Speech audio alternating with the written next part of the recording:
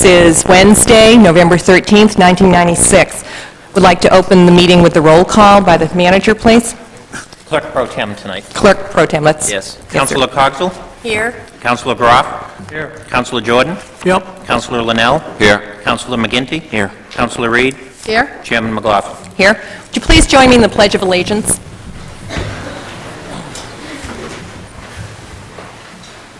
I pledge allegiance to the flag of the United States of America and to the republic for which it stands, one nation, under God, indivisible, with liberty and justice for all.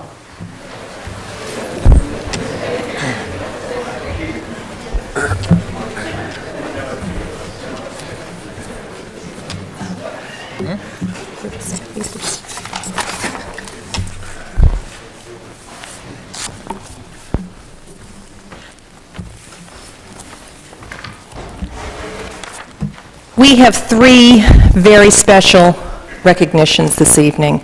We have the Ralph Gould Award for the Citizen of the Year. We have the two state champion soccer teams, the boys and the girls. And we're going to start the evening with the Ralph Gould Award. Tonight, it's my honor to present the Ralph Gould Award for 1996. This award was established in 1986 and was named for the late Ralph Gould to recognize his community service and subsequently to recognize those who provide community service in the same spirit as Ralph Gould. Recipients since Mr. Gould have been Bill Orcutt, who has done much for the youth of the community, Judith Simons, a strong advocate for the arts, recycling, and a school board member, Dick O'Donnell for his efforts on behalf of the elderly, Henry Adams for numerous works on behalf of the town, the late Loretta Pond for her service on school issues, E. Irving Chappell, a former Boy Scout leader and director of emergency preparedness for over 25 years, Peter and Alice Rand for their volunteer work on environmental issues to protect the town's and the state's natural resources, and last year, John Civilly, who has been a volunteer in the Cape Elizabeth Fire Department over several decades. Tonight, we're going to have it done a little differently than it has been in some of the previous years, and I have a confession to make to a couple of women in the audience this evening. I'd like to ask each of them to come up so I can apologize to them. Ellen Van Fleet and Wendy Derzerick.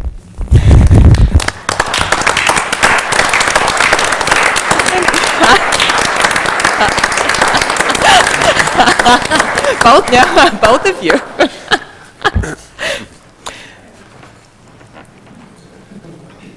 My confession is I called Ellen and said, I'd love you to be there at the council meeting because we're giving the Ralph Gould Award to Wendy, and I called Wendy and said, I'd love you to be there because we're giving the Ralph Gould Award to Ellen.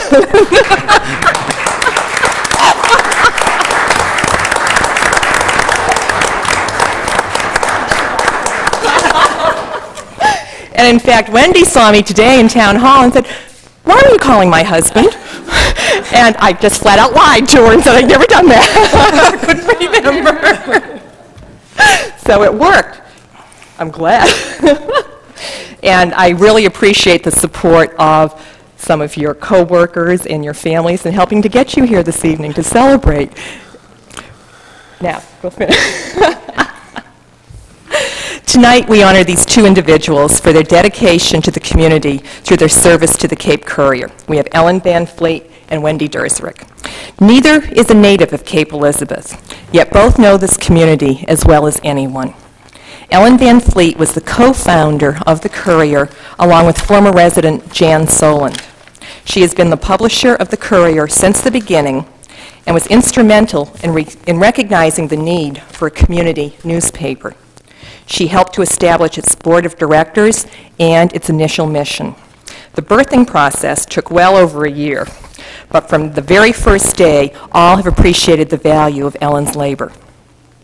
One of the early moves was to recruit a very capable editor, Wendy Derzerick. A tone was set with the newspaper that stresses the value of community and a well-informed citizenry. Writing from the beginning has been professionally done, but almost exclusively by volunteers. Wendy has been the chief writer, the substitute writer, the rewriter, and throughout the years, her careful attention has ensured that the paper is almost always right. Always right. While Ellen manages the business side, Wendy has managed the editorial content and comment. Year after year, deadline after deadline have been met. The production has always looks great thanks to Wendy, Ellen, and the hundreds of volunteers who have assisted the Courier over the years. The newspaper is Cape Elizabeth's finest record keeper and serves as a great independent voice for the community. Cape Elizabeth is a much better informed town thanks to the work of the Cape Courier. Ralph Gould, during his later years, was one of the most voracious readers of the Courier. He always was a little embarrassed by the fact that this award was named after him. Today, he would be making calls in great praise of the award recipients. Congratulations to Ellen Van Fleet and Wendy Derzerick on receiving this award, and thank you both for truly honoring Cape Elizabeth with all that you have done for our community. Thank you.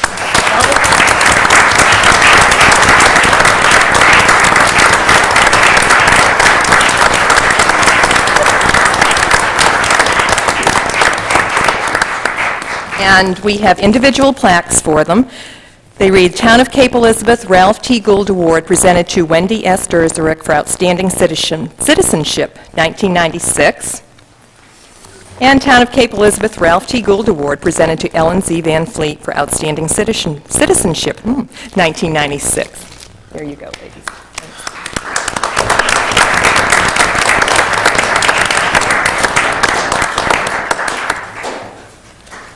This was supposed to be Wendy's job. She is the one who's done every issue of this paper, every word from beginning to end, and the award is hers. There's some people standing in the back of the room who make this possible too.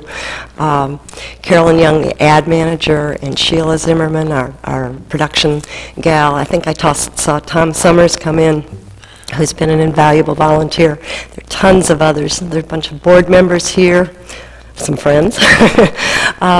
It's really wonderful. Dan Davidson helped start the paper and gave me lots of courage. So to everybody, this is really a community newspaper, and we try to keep it that way.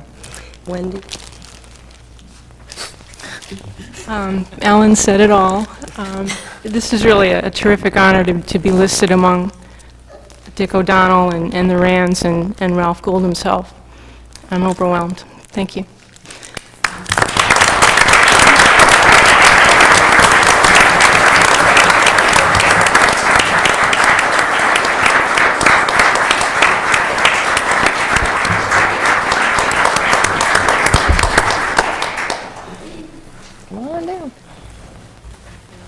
The next presentation this evening is for the state championship boys soccer team. Would all of the boys and their coach, if he's here, come up for their recognition, please? And we're going to have Counselor Reed do this one. She's got a special connection with this team.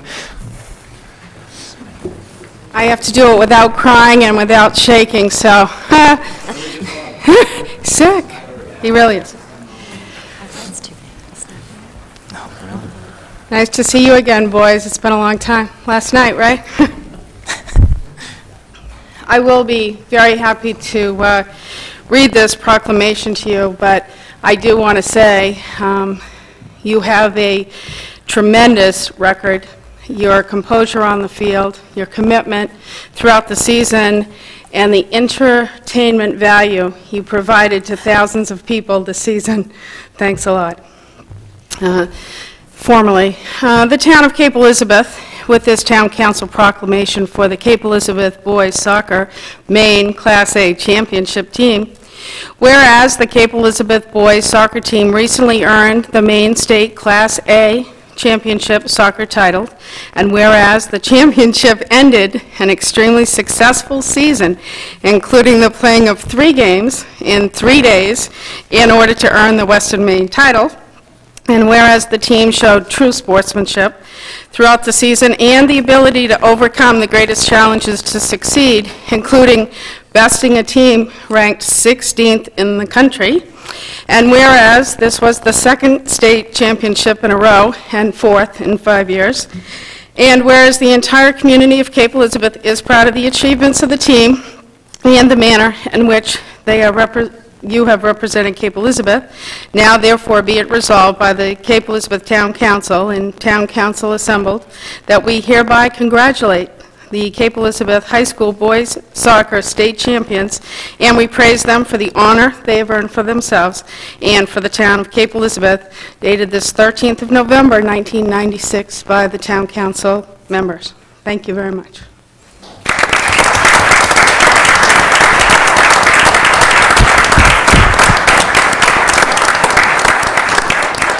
Just two things. I want to thank the council very, very much, and I'm very, very proud to be a coach of these guys and a coach for Cape Elizabeth. Thank you very much.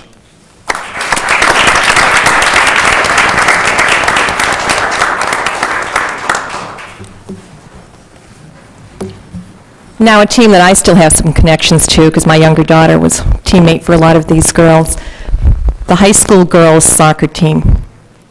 Please join us up front, ladies, and Charlie.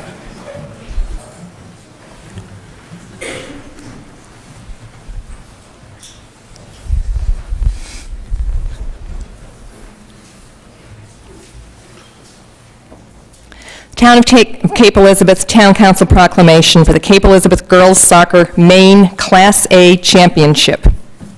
Whereas the Cape Elizabeth girls soccer team recently earned the Maine State Class A Championship soccer title, and whereas the championship was won beating an extremely competitive team and exceptional teams earlier in the playoffs, and whereas the team showed true sportsmanship throughout the season in earning 14 wins, including a number of close games, and whereas this was the first state championship for girls soccer since 1980. Since 1980, wasn't quite that long. Since 1989, and whereas the entire community of Cape Elizabeth is proud of the achievements of this team and the manner in which they have represented Cape Elizabeth. Now, therefore, be it resolved by the Cape Elizabeth Town Council and Town Council assembled that we hereby congratulate the Cape Elizabeth High School girls soccer state champions, and we praise them for the honor they have earned for themselves and for the town of Cape Elizabeth, dated this 13th day of November, 1996, at Cape Elizabeth, Maine. Well done, ladies. Well done, Charlie.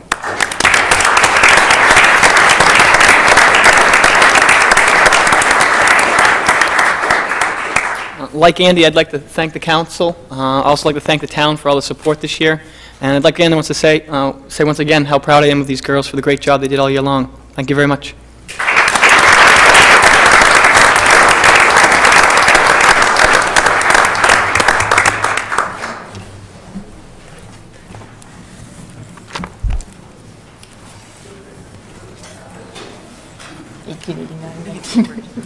Right.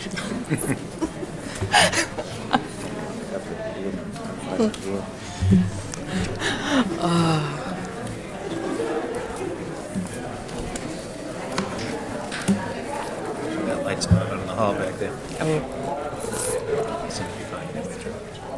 Just wait a minute. Yeah, George. Probably still at the library. George is right there. Party. Staff and they volunteers.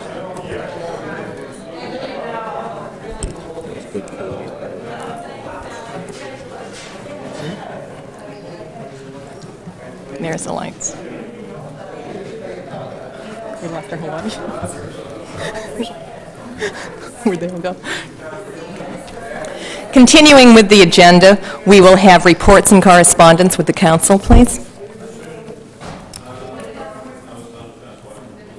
Anybody have any reports or correspondence? Councilor McGinty? I'd like to offer my commendation to the men and women of our services here in town during the rainstorm. I don't know if the town manager is going to mention this or not, but certainly the many volunteers and the call firefighters from fire department, the rescue, the wet team, the fire police, and the police department who put in many, many hours. I was at the station myself. I met the town manager over at the station on Monday evening, and some of them were still going the next afternoon and they put in many, many hours, and it's kind of a double whammy for them. Not only are they out there in the rain, in the mud, and in the potential for real injury to themselves, but they're also away from their families. And so I would like to also commend their families for allowing them to help us out during their time of need. Thank you. Councilor Groff? I would like to thank our absent clerk, everybody gets a vacation, for the wonderful job done on Election Day. And also I would like to thank the students who parked their car in another area and everyone who contributed to what was really a very smooth election process here in Cape Elizabeth, and the high turnout of the citizens coming to vote should also be commended. Thank you. Yes. Councilor Reid? Madam Chairman, I have two reports. One for the Pool Study Committee. We had a meeting today, and we will be reviewing within the next month the recommendations, costs, and analysis by the consultant, and we'll be presenting that to the Joint Town Council School Board in January and to the public at the same time. For the appointments committee process, it was advertised in the Cape Courier that our standing committees have openings. We do still have some unfilled and also unapplied for positions, and we would like anyone who has an interest in any of the standing committees or the special committee that may be approved later in this meeting on the Poor Farm property to please notify Barbara Ray at the town manager's office to get the application and submit for consideration and interview for an appointment to one of these either short-term or standing committees. Thank you. Thank you. Councilor Jordan, is there something coming up with the county budget? I thought you might ask. No, I just want to say tomorrow night over to Scarborough Town Hall, 7:30, there's a review of the county budget. They had one up in Naples, the 7th of November, and everything. I didn't go, but I got a report back from the ones attended that everything went well, and they had very few questions. Was asked about the budget. The budget is down, and I'm not going to quote any figures on it because sometimes they stick in people's mind, and I'd rather wait until the end of it. So if anybody's interested, tomorrow night, Scarborough Town Hall, 7:30, come and voice your opinion and listen to what the commissioners have to say. Thank you. Thank you, Councilor. Anybody else? I have a few announcements I'd like to share. I want to follow up on Councilor McGinty's thank yous relative to our major water problems in the recent past. And I want to thank the manager for producing such a comprehensive list of people to be thanked. I think it's worth reading the list on this occasion. The thanks will go to Greg Tinsman, who's our Director of Emergency Preparedness, to his daughter Lindsay Tinsman, the Portland Water District, the Fire Department, our Rescue Unit, the Red Cross Portland Chapter, the National Guard, Poland Spring Water, the School Department, Carrabassett Water Company, the Fire Police Unit, our Public Works Department, the WET Team, the Inn by the Sea. I'll just read that one. They agreed to house police officers who might not be able to get home. The Cape Elizabeth House of Pizza, Cumberland County Emergency Preparedness, and FEMA. MDOT, they did repair Scott Dyer Road. The Cape Courier, I'm sorry, most of those folks have left. The local television and radio stations, and our own cable TV channel. Additional thanks need to go to our taxpayers for over the years approving through the budget the funds to undertake drainage improvements, some of which we can still be working on. We know we might need some more in the near future. To so many of our citizens who are out there helping to keep leaves out of the catch basins. Our Public Works crew did a commendable job. It was, in this kind of storm event, it was absolutely imperative that the citizens be out there helping, and appreciate that kind of help.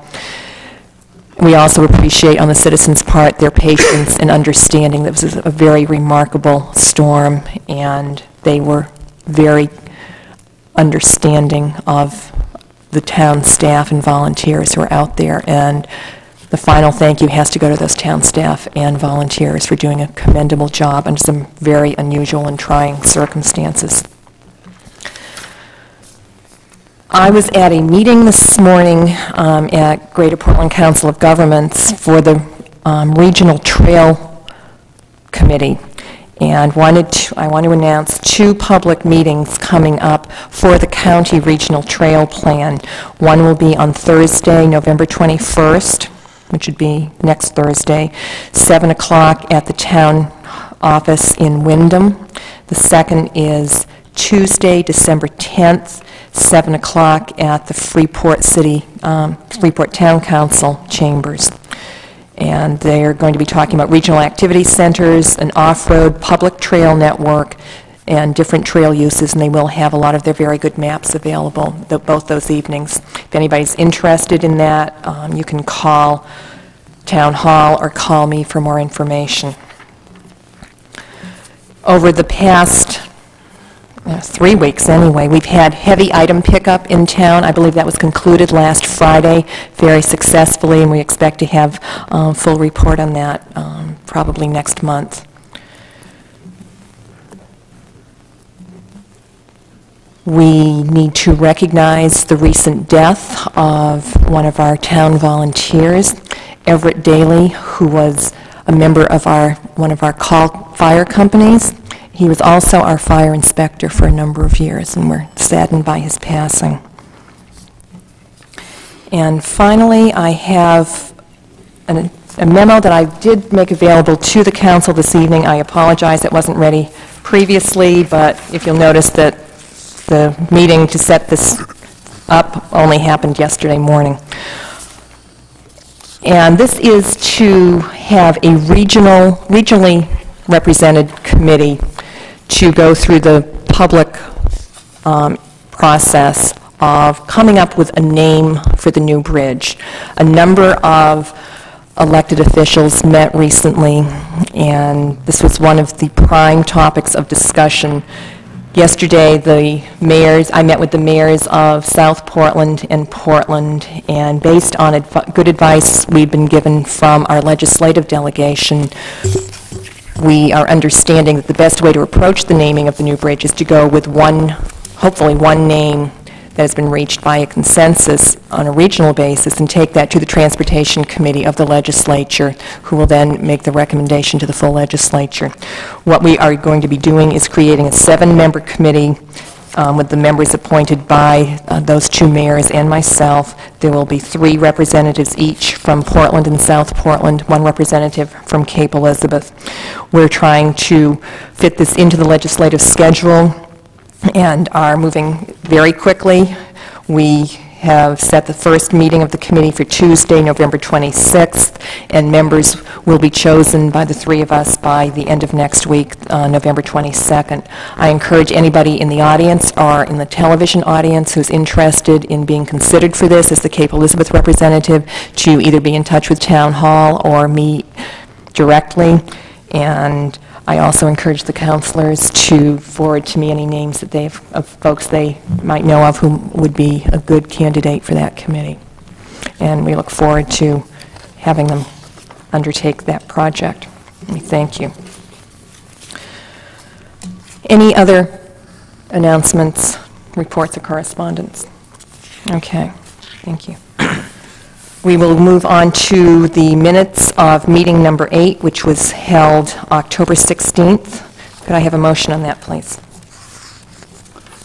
I move we accept the minutes. Thank you. Second. All those in favor?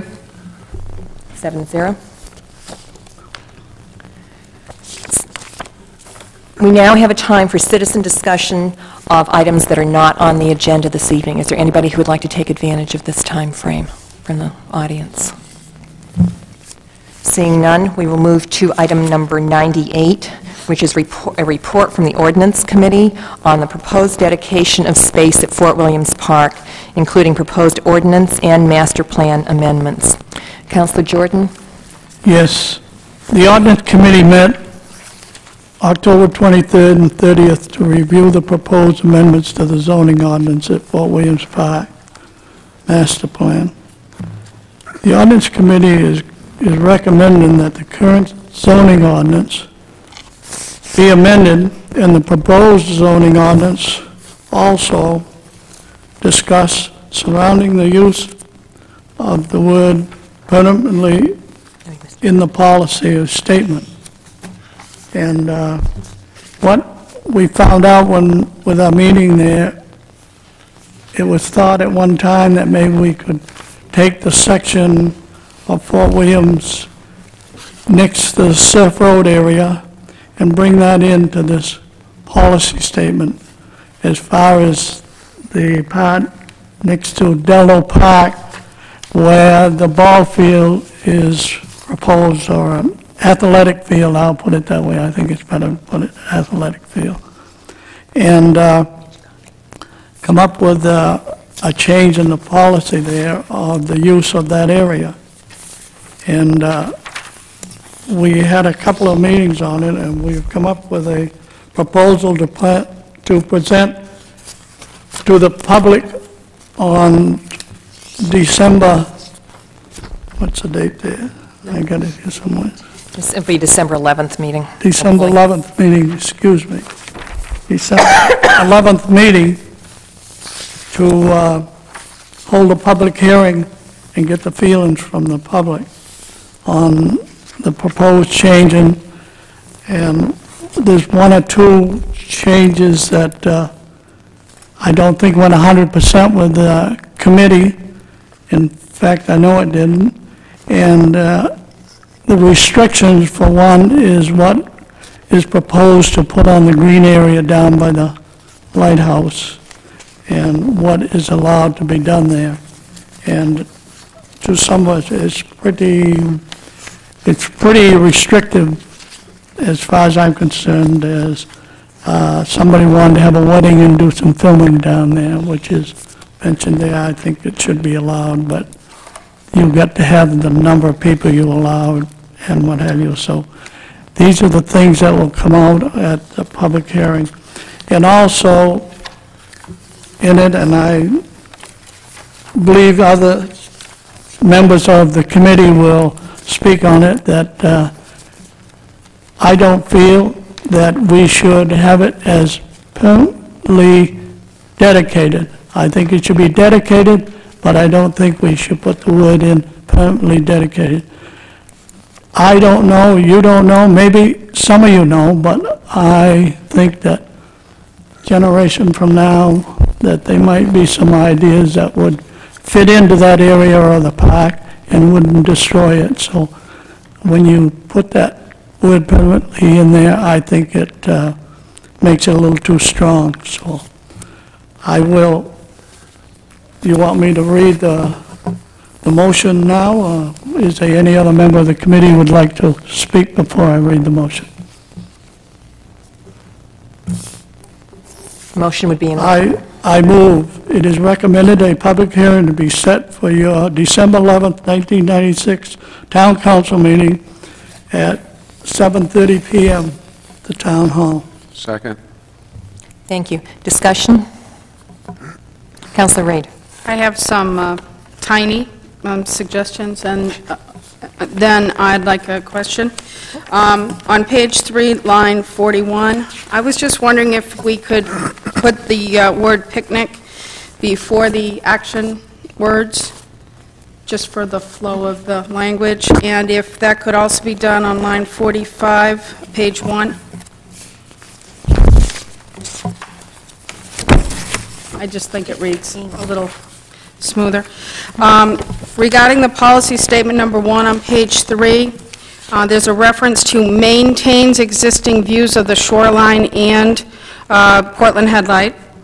And also it talks about maintained, and then the buffers just inside the town's property line shall be maintained and enhanced to provide ground level privacy. I was just wondering, is that different from what we do now? You want me to? Please, Councilor. I don't think it's any different than what we do now, but what we was thinking of at the time, whether the Delano Park people would be able to see down that corridor there to the pulling headlight, or whether we should let trees and what have you grow up there so it would obstruct their view. Okay, so by this reading, though, when it gets up to that 8-foot mark, we trim them back so that that corridor of view would be retained? I felt that we should hear and answer that and discuss that after the public hearing. Let's see what the public feels. Okay. Thank you. Thank you. Anything else? Councilor Cogswell. The language that refers to the level and maintaining buffers along the property line are currently stated in the master plan. So some of the statements that are in this proposal are scattered throughout the plan, and we've brought them all together so it's easy to read and to reference. But those two statements are current practice, is that correct? This statement is currently in the master plan, and they talk about maintaining the views of the headlight. Thank you. Councilor Groff? Obviously, I'll reserve any comments I have on this to after the public hearing, but for people who are thinking of addressing things at the public hearing, if they have any interest in what I'm going to be questioning, I'll be interested in what the word permanently means in this context and whether this town council has the power, even if it wants to use that word in the way that many of us think of the word permanently. And secondly, I'll be interested in hearing under informal recreation where it says informal recreation does not involve active team sports, which I certainly understand, or the use of equipment or motorized vehicles. I don't understand what the use of equipment means when previously we talk about frisbees being okay in this section, and I'll just be interested in hearing comment on that. Not saying any of these remarks are telling, but just I'd certainly like to, any citizens that have input in that area, I'd be anxious to hear it. Councilor Cogswell. Perhaps I could sort of highlight some of the discussion the ordinance committee had in reference to the word permanently. Well, I'm just as happy to wait for the hearing to do Okay. this. Well, if you're sort of putting, I just think that people should know what was really behind it. This was, the phrase was used in the recommendations from the compromise group who were in support of not having any field at the fort, and this was part of the document that we accepted from them to review. But also, in the use of permanently, I believe our manager can enlighten us as to the fact of whether or not we can use that word. In the usual context, it does mean like perpetual and forever, but the manager has said that one council cannot bind a future council with any kind of agreement unless a third party were involved. We also felt that the two who finally approved having it go through with this term, that having that word included would be a flag for any future councils to think very carefully and make sure there's a very open process before any use is approved in those areas. And I don't know if Mr. McGovern wants to say anything further on that now, or... Just to reference your point about a third party being involved, what the discussion is that you'd have to have a third-party enforcement, such as an outside group would have some sort of easement or restrictive language that they would also be the protector of.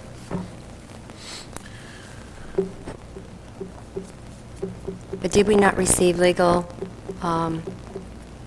correspondence in reference to the binding issue if it were just council? The legal advice is exactly as Councilor Cogswell stated, that the town does have the right to adopt ordinances to exercise its legislative function. Future councils also have that right, and the word permanent, will you put it in, sends a strong message to future councils, but, unless there's someone else also enforcing it outside of the community, that this council or a future council granted the right to do that, it would not be binding upon future councils. It's also interesting, this is not a recommended revision to the ordinance, it's a recommended revision to the master plan. That portion of it. This portion, that's correct. Okay. Councilor Linnell? Thank you, Madam Chairman. On page 1, line 13, I just want to make sure I understand what it means, what is meant by existing ball field. That's the Little League field that's up by the officers' row. Okay. Do we need to identify that any? There's only one. There's only one that's in this Okay. particular area that's being described. Councilor Jordan? No, they took care of Okay. to answer his question about the number of existing ball fields. Okay, I'm wondering if it, if that's all, if people Yeah. feel that's all it needs, that's all, just for in perpetuity, that's all. Okay. Councilor Jordan? I'd just like to throw out, I think the committee would say that we would like to look at this as a multi-purpose playing field, so it could have soccer or field hockey or even baseball, you know what I mean? So we didn't want some of us didn't want it designated as particularly a baseball field. Thank you. Okay. I'd like to follow up on Councilor Groff's comments, and I'm looking at the top of page 2, lines 1 through 5. Informal recreation does not require prescribed sites or fields and does not require extensive equipment or man-made structures. Informal recreation does not include active team sports or the use of equipment or motorized vehicles, but may include programs related to the history of the park. In a number of the earlier drafts, that second sentence read something to the effect, does not include active team sports or the use of motorized vehicles or equipment. I think having moved the adjective motorized has changed one part of the original intent. It was saying that we would not allow motorized equipment or motorized vehicles. And I think that the intent has been changed. I know Councilor Jordan and I have had that discussion previously. And I know it was changed, and I think the way it is now, as Councilor Groff pointed out, it's redundant at best. Well, I think it's inconsistent. I don't know if it's redundant. I mean, it has equipment being used in the definition like a Frisbee is a piece of equipment, and then it says, but there's no use of equipment. I mean, I just simply don't understand. I'm not saying I'm for or against anything. I just don't understand the language. And I don't like us going to public hearing on something that we don't understand. We can change, what we're doing tonight is deciding what we're setting to public hearing. We can amend the language that's presented to us tonight before it's set to public hearing, if we so desire. And I don't know if anybody wants to go through that exercise this evening. But I'm concerned about that one. We can change it at public hearing also, but it's awkward to put something to public hearing that we still have questions about. Councilor Jordan? I just want to say that what we was trying to accomplish, I think in a way there, is not to allow these ATVs, snowmobiles, which is motorized, and then allow a motorized lawnmower to operate in those fields. I would be hard-pressed to find anybody who would consider using a motorized lawnmower in formal recreation, if it's done for maintenance purposes. Well, okay. People may have a different, may treat their lawnmowers differently than I They do. come up with some pretty weird ideas. You'd be surprised at the lengthy discussion we had about that. Anybody wants to recreate on my lawn with a lawnmower, that's great,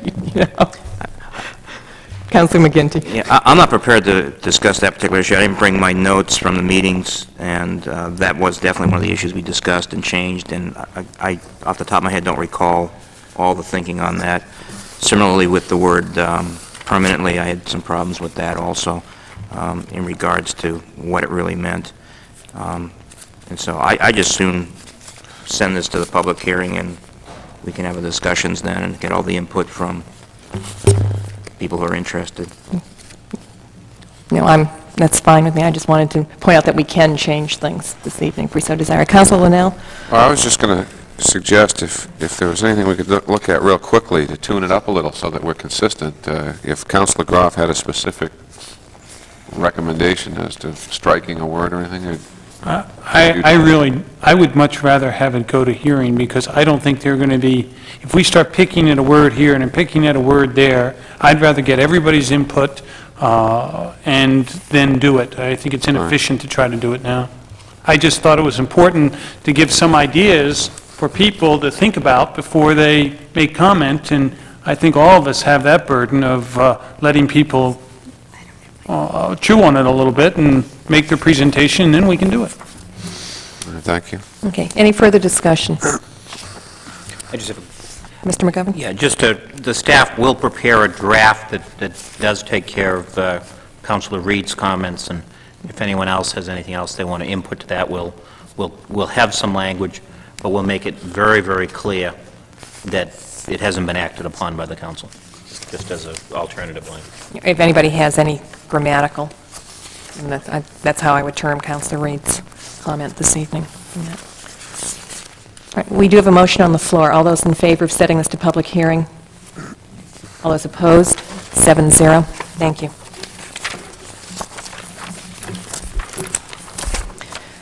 Item number 99 is a proposed council policy clarifying permitted uses on Fort Williams Park Parade Ground and the Portland Headlight Field. Councilor, I'm sorry about that. Mr. McGovern. Yes. Early last spring, there were a number of questions, particularly on the entry field as one goes into Fort Williams, and whether or not certain teams were allowed there, and if they were there, what to do about them.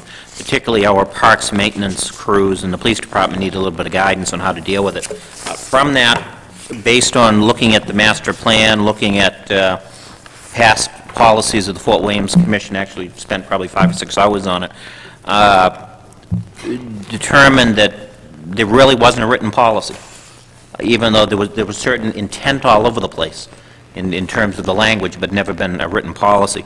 In response to the need to do something to respond to complaints and issues, I drafted at that point an administrative clarification policy, which I shared with the council at the time, as well as with the Fort Williams Advisory Commission. At last month's meeting, the Fort Williams Advisory Commission actually adopted it as their desired policy for the park, and I have a draft before you this evening that takes their recommendation that they approved on October 17th and merely changed a few words to make it more closely adaptable to what you just set for public hearing for next month. Councilor Cogswell. Yes, I'd like to propose a motion on this item. Please. And in this motion, I have a redraft of paragraph 2.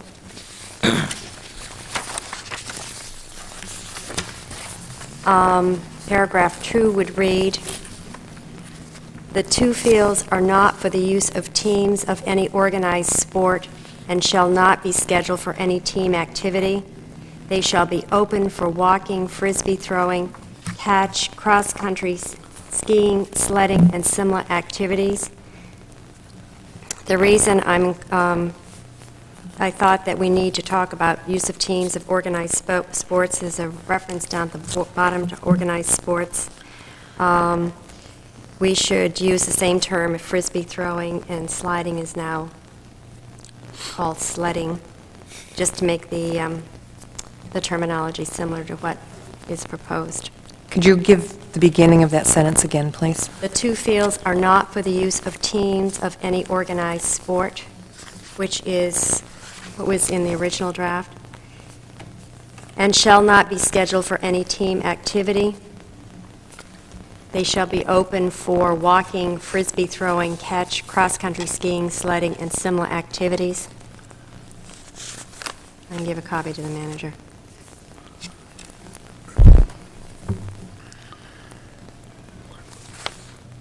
Clerk Pro Tem.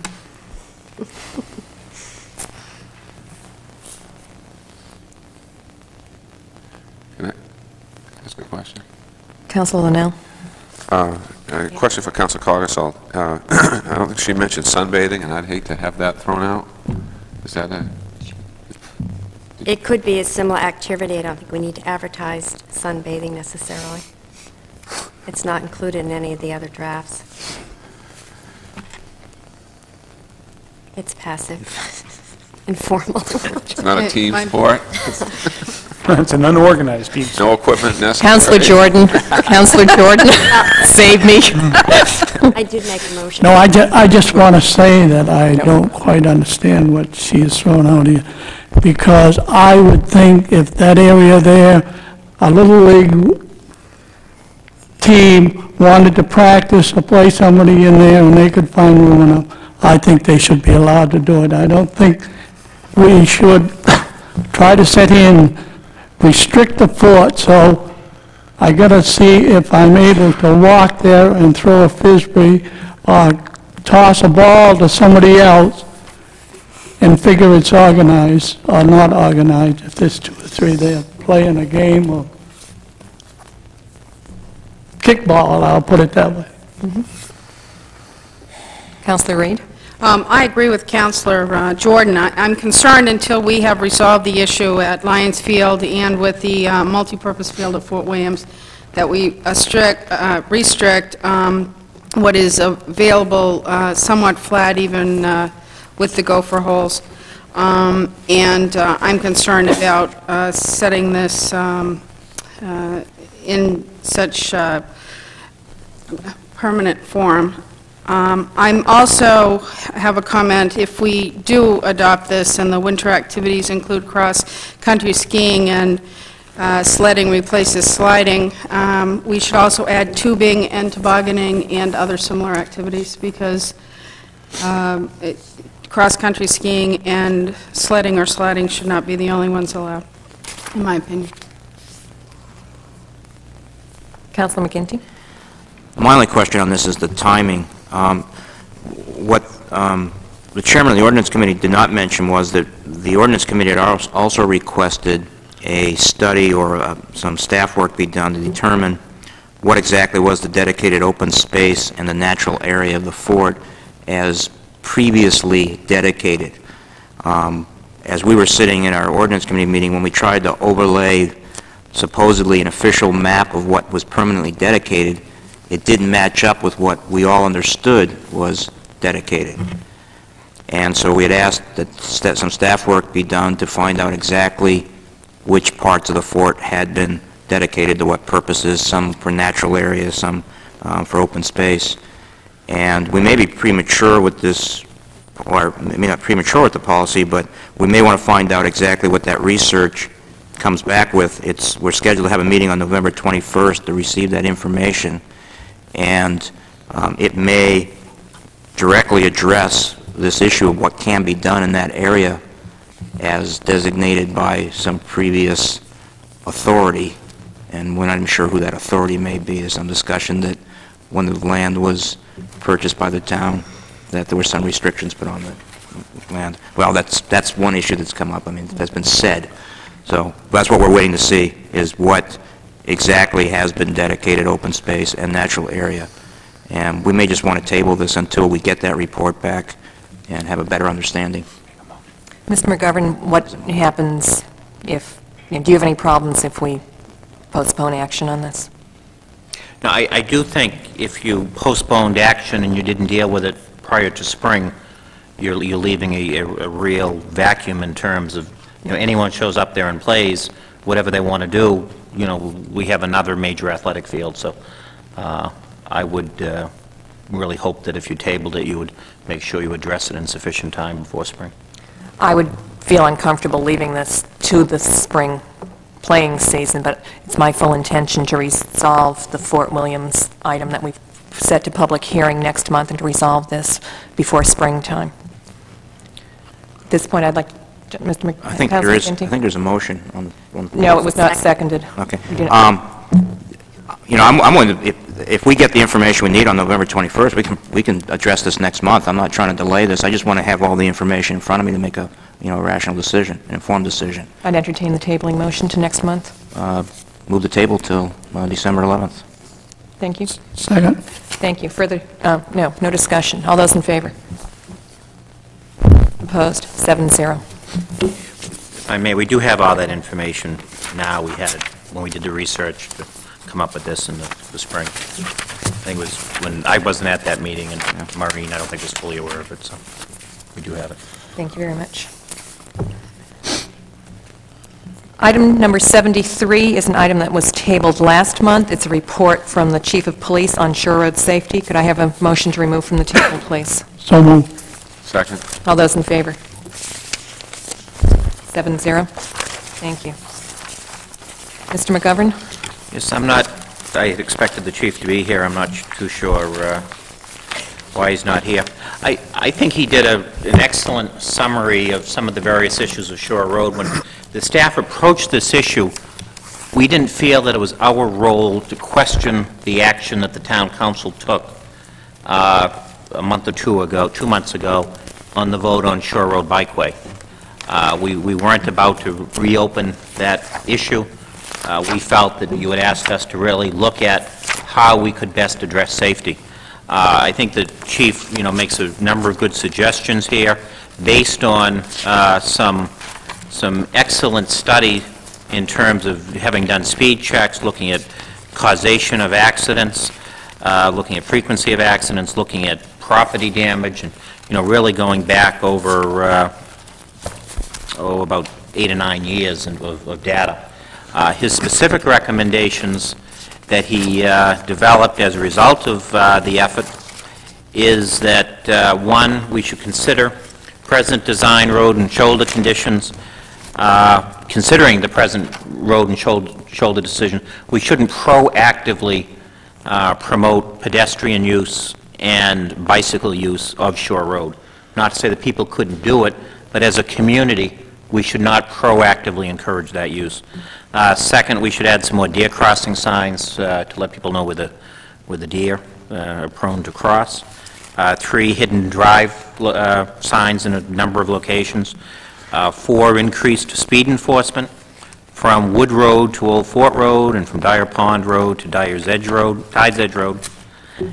Shoulders, there's a real issue with shoulders in terms of some of the drop-off and the unevenness of it, and the fact that they haven't been maintained as well as they should. He recommends that we take action to better maintain the road. And finally, I think the most significant recommendation is to reduce the speed limit from the old entrance to Fort Williams, which is the one across from Rocky, what's the name of that old place? I'm trying to think. The Rock Craft Inn? What was the name of that place, Councilor Jordan? Across from the old Fort Williams entrance.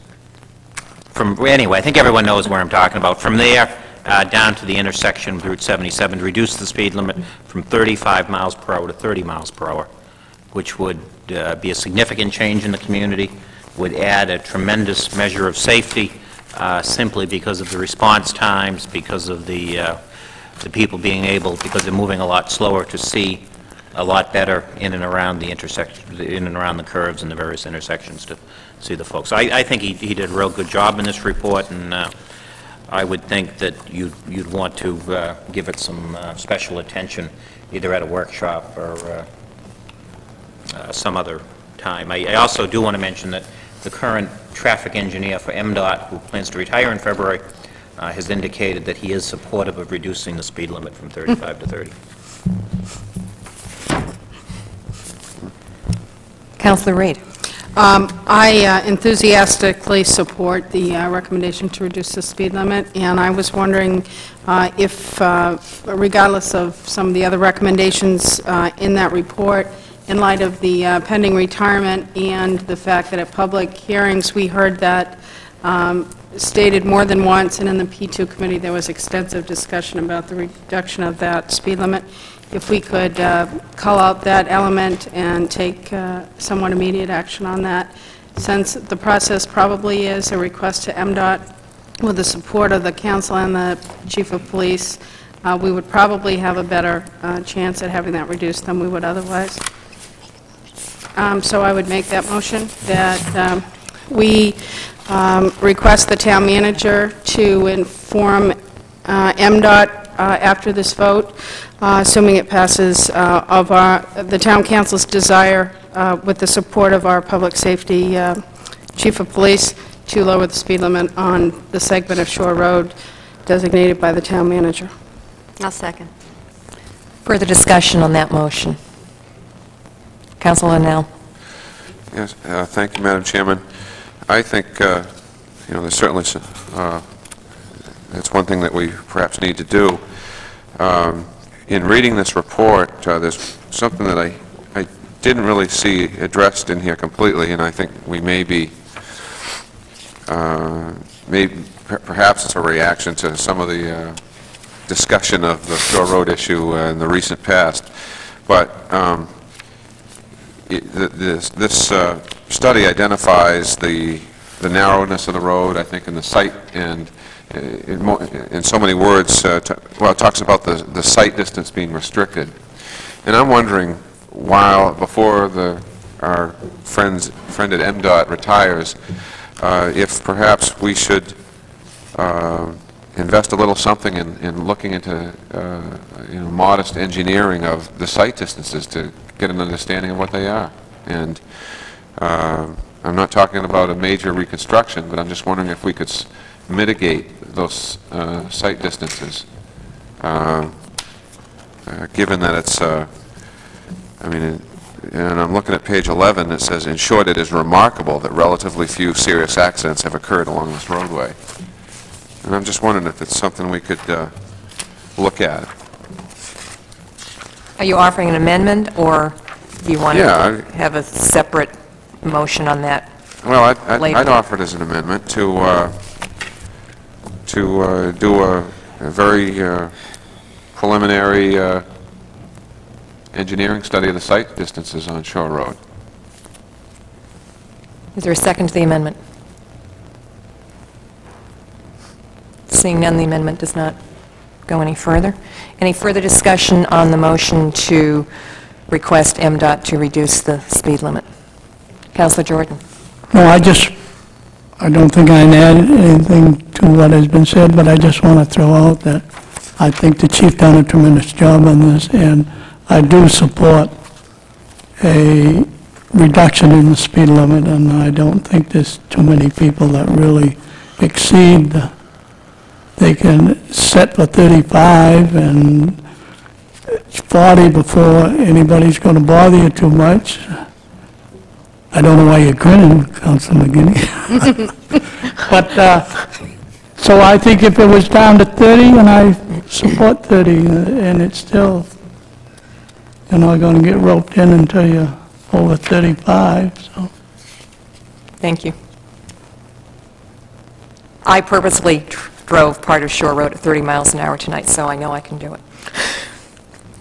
I know there's some members of the audience who drive Shore Road a lot, too. Any further discussion on this motion? All those in favor? 7-0 in that motion. Any other motions or discussion? That should be Southerly. Thank you.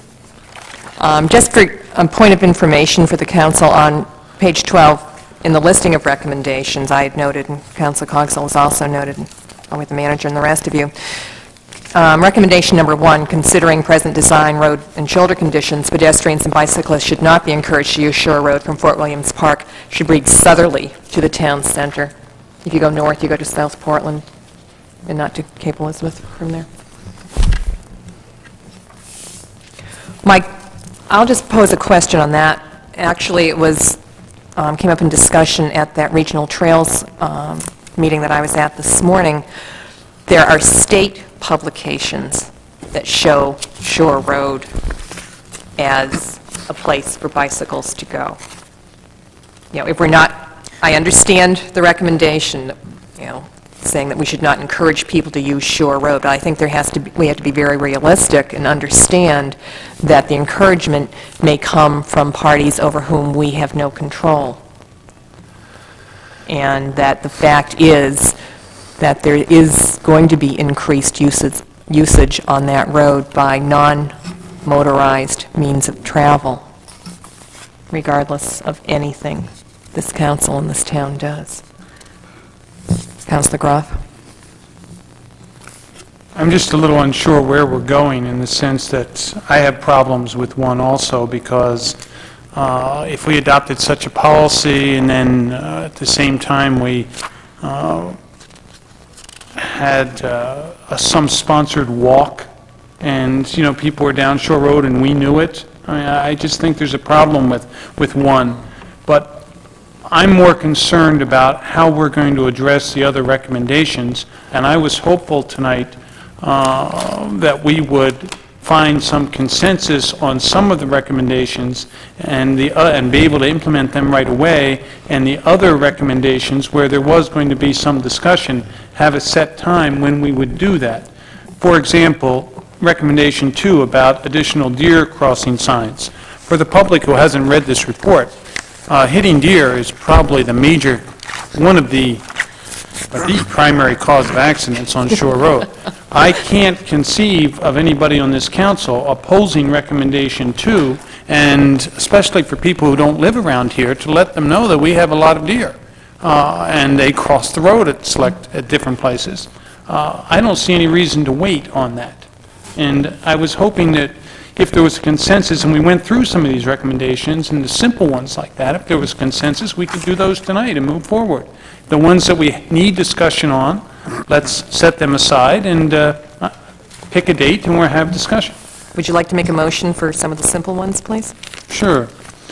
Well, in my mind, I think perhaps we could do them one at a time, and I would be more than happy, unless it's unanimous, to set it aside and then have discussion about it, because I think if there's anybody who doesn't want it, I'm more than happy to set it aside for discussion. So only if people unanimously think that we can move forward, that would be how I would like to do it, by consensus rather than a straight vote.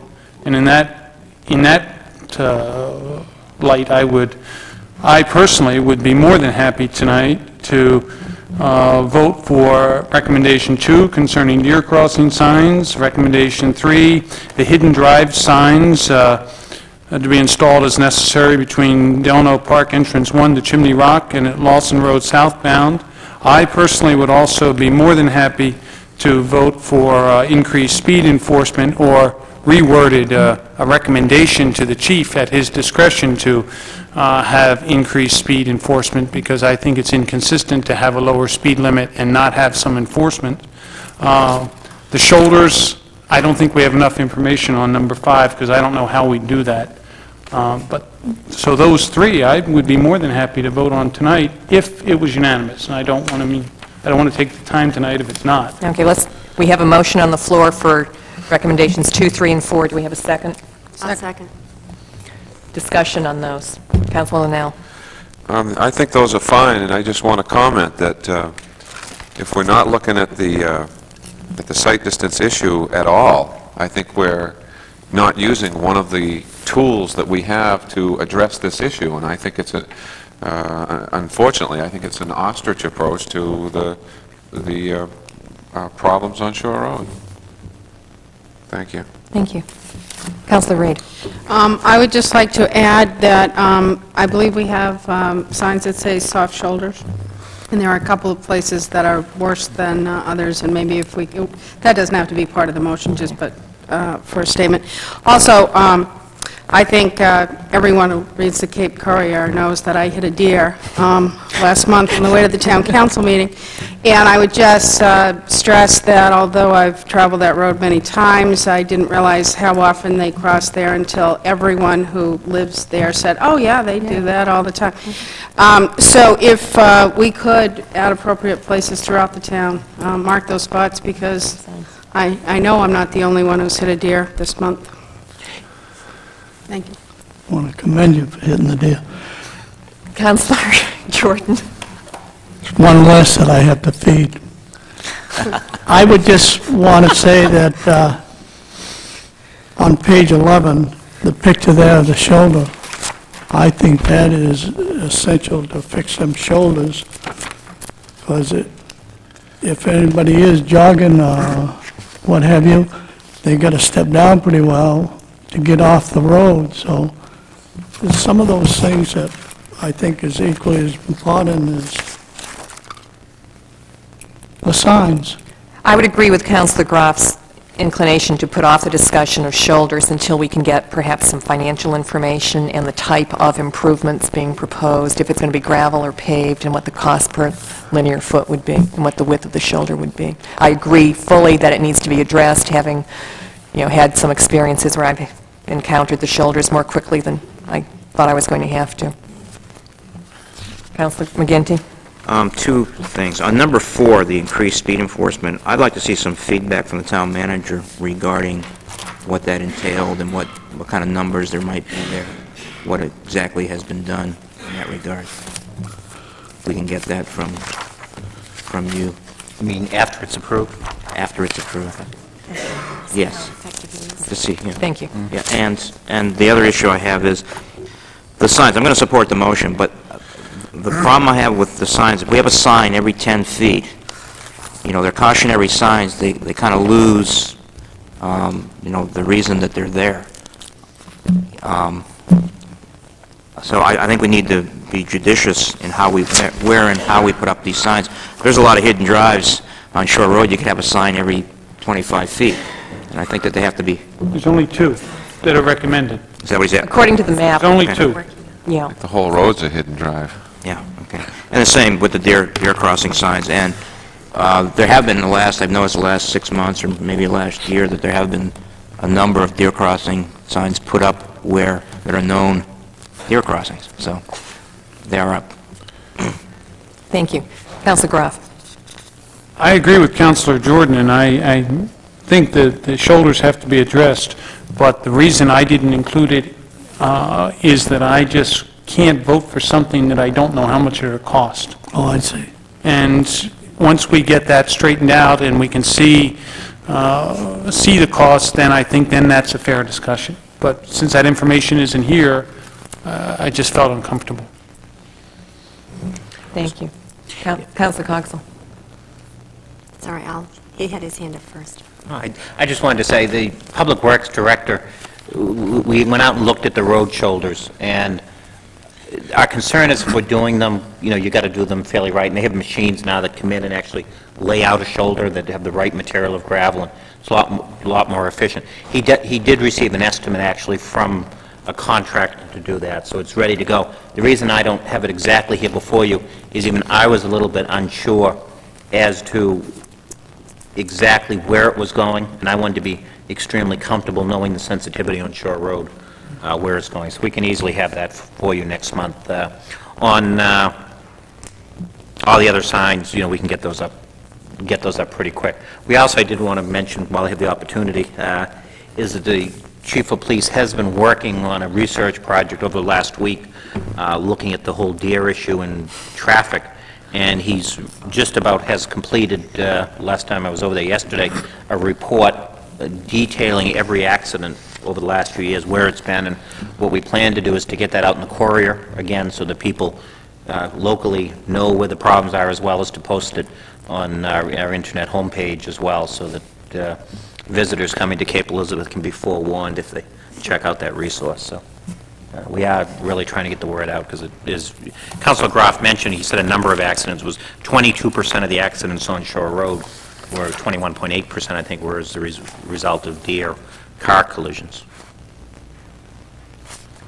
Thank you. Councilor Coxell. Well, I'm glad that the manager spoke before I did, because I understood our motion in June to also get information through the Public Works Director to deal with shoulders, and we do need that before we can make an intelligent vote, as well as dealing with sight distances. We just can't willy-nilly say we're going to do it until we really know how much it's going to cost and what particular areas are going to be studied, and we can discuss that in a workshop format. Councilor Linnell? I hope we do just go a little further with that. For example, I know tonight we're on the agenda, we'll be talking about the former Thomas Jordan property, and I'm guessing that there'll be some support to spend $1,500 studying something that is not any kind of an emergency situation. I think I'm just going to be stubborn. I think it would be prudent to at least look at the site distances on that road, and although I think these are fine recommendations, I'm going to be stubborn tonight, and I'm not going to vote for any of them if we're not going to look at the site distances on Shore Road. Thank you. That's certainly your privilege. Councilor I Reed? move the question. Thank you.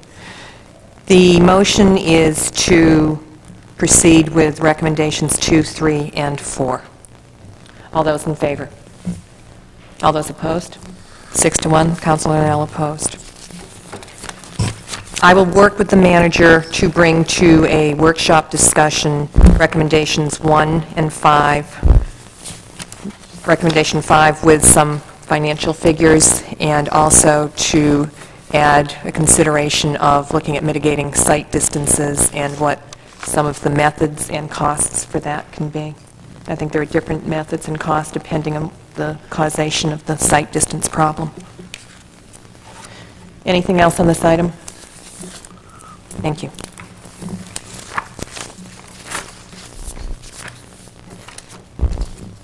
And I personally would like to thank the police chief. I think that was a well-presented report. It was worth the wait.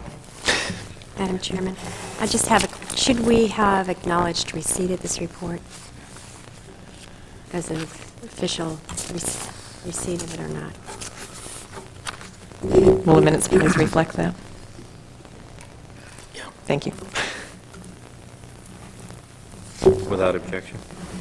I see no objection. You objected. I'm just trying to take notes. No, it's difficult. Tough. I'm not used to all this work. We have 3 items proposed for consent calendar agenda this evening. Is there anybody who wishes any of those removed for discussion? Councilor Reed. Item number 100, please. Okay. Anything else removed for discussion? I only have a question on number 102, and what is the date to set? The public hearing will be on December 11th. We'll have a lot of public hearings next month. All right, let us take item number 100, which is approval of lease of space at Town Hall for the Cape Courier. Councilor Reed. I had a question regarding the term. It talks about 12 months beginning September 1st. Today is November something, and November 13th. And I was wondering if there were a reason to go back to September 1st other than that the other one lapsed, and could we start with November 13th and go 12 months hence? Doesn't matter. Whatever you'd like. Perfect. I assume the Courier, they seem to be happy tenants, so I assume they wouldn't object. I would just suggest we move out 12 months forward. Would you like to make a motion, please, Councilor? Yes. I move that we accept the agreement of lease stated as item number 100, with the exception of item number 2, term, to have and to hold for a term of 12 months commencing on November 13th, 1996, and ending, let's go December 31st, 1996. No. So we would go till November 13th, 1997. Do you want to make that commencing September 1 so that we would have been in a lease situation for the last couple of months? Yeah, and that's what I didn't know if it mattered. It's just a technicality, but I think we'd be covering ourselves better if we did that. Do you want to make it September 196 to December 31, 97? I really would. We'll do it then. So the term shall be to have and to hold for a term of 15 months, commencing on September 1st, 1996, and ending on December 31st, 1997. Thank you. Do we have a second? Second. Thank you. Discussion? All those in favor? 7-0. Thank you. We now have 2 items on the consent calendar. Item number 100 is a proposal to change the date of the December 1996 regular town council meeting from Monday, December 9th to Wednesday, December 11th. Same time, same place. The reason for that being that a number of councilors are not able to attend on that Monday evening. Item number 102 is to set a public hearing, which would be on December 11th at 7:30 at Town Hall for revisions to the general assistance regulations. I have a motion on consent calendar, please. So moved. Thank you. Second? Second. All those in favor? 7-0. Thank you. Item number 103 is a request from the Cape Elizabeth Land Trust for the town to assist with the purchase of Hobstone undeveloped land. Mr. McGovern? Yes, there's representatives here this evening of both the Hubstone Owners Association and the Cape Elizabeth Land Trust. This issue comes before you as a result of the efforts of a number of citizens of both groups, the leaders of which are, of whom? I hear this, leaders of which groups? Which groups are here this evening. I think it's most graphically shown on the map on the right, and members of the Land Trust will probably explain, I would imagine, the map on the left. But if you look at that map on the right, or in back of the podium as the camera's looking at it, the purple area at the bottom is the current developed portion of Hubstone. The blue portion at the top is the undeveloped portion.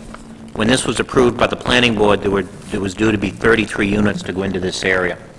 The Hubstone Owners Association prefers that 33 units not be built in this area, and that instead the condominium development essentially end with the current 66 units, if I have that number right. They've worked with the Land Trust, whereby the Hubstone Owners Association would contribute a pool of funds. The town would contribute $25,000 toward the $75,000 purchase amount, and the balance would be raised by the Land Trust. And there's a representative of the Land Trust here to explain more, as well as the Hubstone Owners Association, as well as to show how it fits into the Cape Elizabeth Greenbelt. The funds would come from the Land Acquisition Fund, which does have a balance sufficient, just barely, to pay for the $25,000 proposed donation. Thank you. Who would like to go first, gentlemen?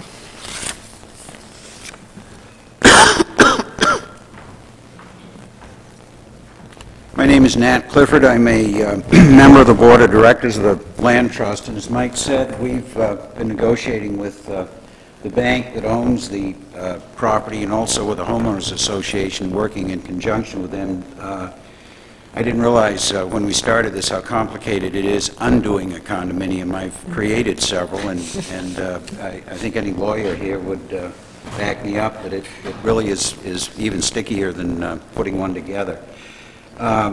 The key interest really is twofold in our part. Number one, this parcel represents an intersection of two conservation easements, a little bit better shown on this town-wide map. Some of it may be a little hard to read from your angle there, but this is the site described on the top of this one here. There is an easement which comes down from Canterbury Hills and ends at this site. There's a second easement existing now that actually, through a strange turn of events, does not go all the way to Mitchell Road, but does go off Hobstone Road somewhere in the area along here, and goes back to Hobstone Road, as I say, not all the way to Mitchell Road, and then extends through the parcel that we're talking about buying. As you'll see on this map, the two easements do not come together as was hoped years ago when they were put together. What is part of this purchase that we're proposing to enter into is an easement which extends all the way to Mitchell Road, goes back up onto the parcel. We then would acquire the entire parcel, which would grant access back to the easement on Canterbury. A second factor that's at this point a little bit nebulous, but you have Fort Williams, you have Stonegate, And these two parcels really do connect. There's a road that goes into Stonegate. Then, as you can see with a darkened area, there are easements through Stonegate. If you go back onto a road system, you can actually get around to this parcel of land. As I say, this is a bit of a stretch right now, but as with most of the Greenbelt and parcels that have been put together, it's hoped that someday we may be able to acquire either easements or actual ownership of maybe some interconnecting parcels. So there are two easements which do enter onto this parcel that would open up access between the two of them, plus the possibility of more access from Fort Williams. And the eventual goal of the Greenbelt system is to get from Fort Williams all the way through town out to the Crescent Beach and Two Lights area. The second important feature of the site, it's 20 acres, at present undeveloped and uncleared, unspoiled. It's all wooded, and would be a wonderful destination, which a lot of our acquisitions do constitute, a place where you can go to cross-country ski, hike, picnic, or whatever. So from those two aspects, and they're really the prime criteria of all of our acquisitions, this is a very important site to us. The obvious benefit to the Homeowners Association is, I think, offset by their participation in the acquisition. To date, they've raised over $30,000 towards the $75,000 purchase price. We would propose to go out for a fundraiser in early December, hoping to catch some of the year-end tax deductions or donations that would create tax deductions for this year. We've got to wait until a Homeowners Association takes their final vote to be able to go out knowing that this is a doable project. The funds would come, as I said, the Homeowners Association has already raised $30,000. I think it's around $22,000 now would be available at closing. If the town were willing to contribute $25,000, the Land Trust proposes to take out a mortgage for the balance, and the terms have been made very attractive by the bank because they are anxious to get rid of the property. The precedent for this, I don't know, I know you, Bill, were on the council back then, but we appealed to the town back when we acquired the Jordan parcel, which was the only link around the Great Pond trail system that was broken. The easements went all the way around the pond except for that, and the cost of that property was $150,000, and the town made available to us $50,000 of that, or a third, which happens to be the arithmetic on this one. If you're willing to grant these funds, what we would propose is to extend an easement to the town, as we've done on many of the parcels around town. This gives us double coverage. The Land Trust owns the land, and the town owns an easement, so you really are locking it up through two entities, making it a lot more difficult for future groups to turn loose. And that easement would provide for pedestrian access, non-motorized, and it's my understanding that a copy of that has been forwarded to the town manager to, in turn, be forwarded to the town attorney for his review. Finally, we propose our contract with the bank provides for a closing on the 1st of March, and we propose to close sometime in February, and the funds would need to be available then. That's all I have. If you have any questions, I'd be happy to answer them. And Richard Houck from the Hobstone Homeowners Association is here that can answer any questions from that end of it.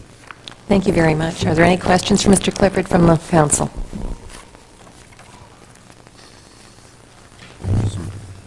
Mr. McGovern, you have a comment? Yeah, I just wanted to make an additional comment. Mr. Clifford referenced the town attorney. I did have a discussion with the town attorney on this today, and he as well as received a letter from him. And he stressed that this is a very, very complicated transaction, as you know, emphasizing what Nat said as well. Undoing a condominium is not easy, and all the signatures that you need for that, and these gentlemen have learned that and have worked very, very hard on it. Also, you know, the conservation easements, he has not had an opportunity to review. He has no objection, you know, to the town doing it, but he just stressed that we ought to be very careful to make sure we have all the, since the town would eventually be a party to this, that we do have all the agreements and that he has an opportunity to review them. Thank you. I just got Councilor one question that I think that people out there might be listening to be interested. What would be the difference in the taxes to the taxpayers when this proposition goes through? Where it was, as I understand it, a buildable piece of property, and then it'll be taken over as a conservation. If you assume the land is valued at $100,000, the taxes would be currently $1,856 per year. When it's owned by the land trust, it would still have somewhat of a value and they would still pay taxes, but the assessor would determine that value. Obviously, with all these restrictions on it, it would be considerably less than $75,000 once all those restrictions are placed on it. Thank you. It is preferable in my mind for the tax reasons that the land trust hold the deed and the town hold an easement rather than vice versa. That way it does stay somewhat on the tax rolls. Councilor Linnell. I'd just like to thank Mr. Clifford, and we're ready for a motion. I'd make the motion. Certainly. I move that we set the request from the Cape Elizabeth Land Trust to assist with the purchase of Hobstone undeveloped land to a public hearing December 11th, 1996 at 7:30. I'll second. Do we have discussion on the motion?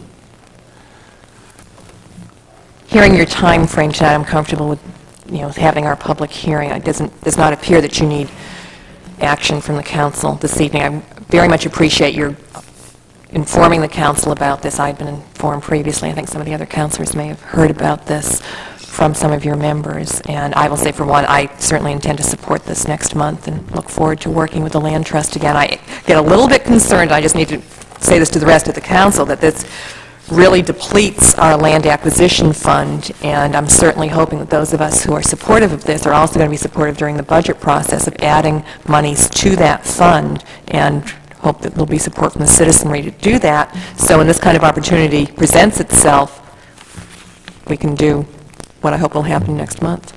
Councilor McGinty. Could I just ask Mr. Clifford one question? Is there any known opposition to this purchase by the Land Trust?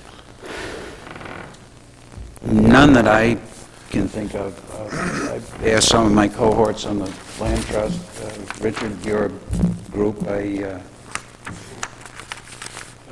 Would you come to the microphone, please, and identify yourself? Thank you.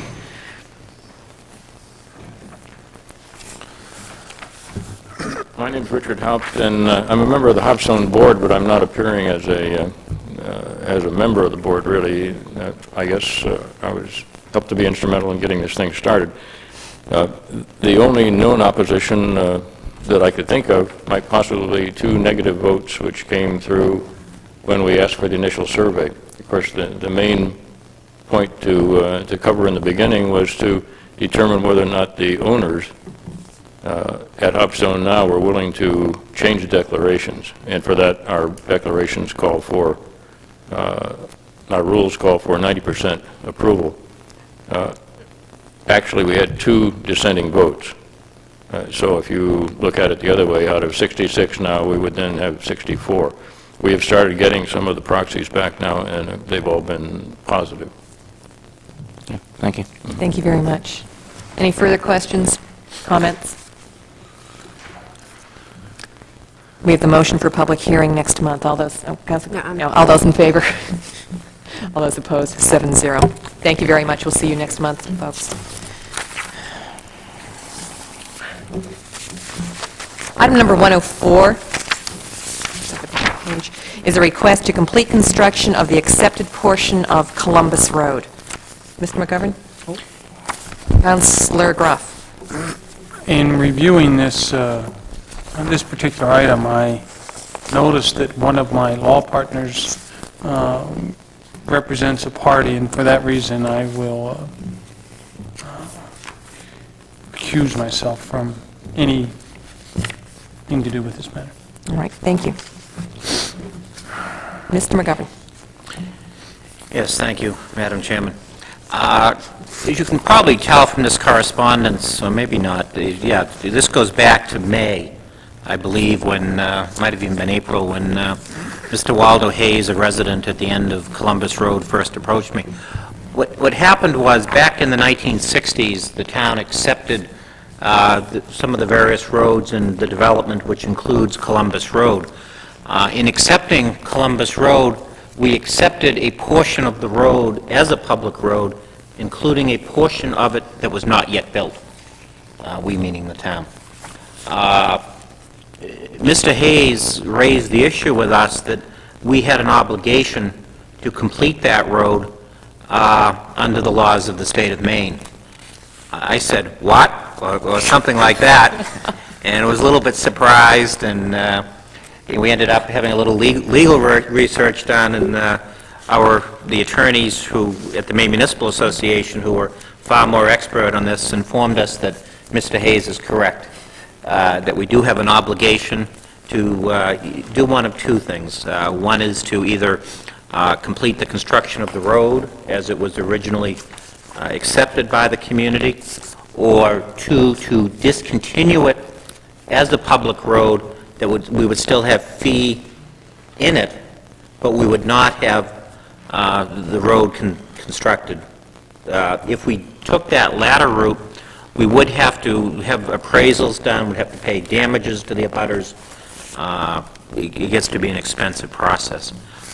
We've had the town engineer, or the previous town engineer, go out there a number of times to look at it, develop a couple of cost estimates. We've had a number of discussions with Mr. and Mrs. Hayes, with Mr. Hoare, the resident on the opposite side of the street, including a meeting with the town engineer this past week.